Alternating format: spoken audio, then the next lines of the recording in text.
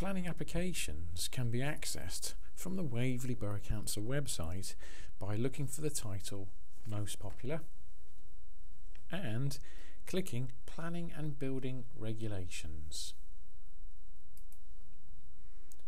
From the Planning and Building Control page, look for the online planning title and click Search for an application.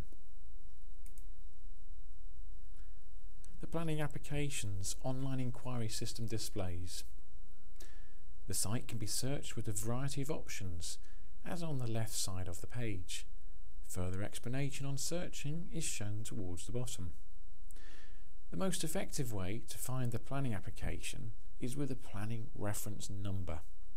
Enter this in the reference box, including any slashes, which can be entered by pressing the / character on the question mark key. For example,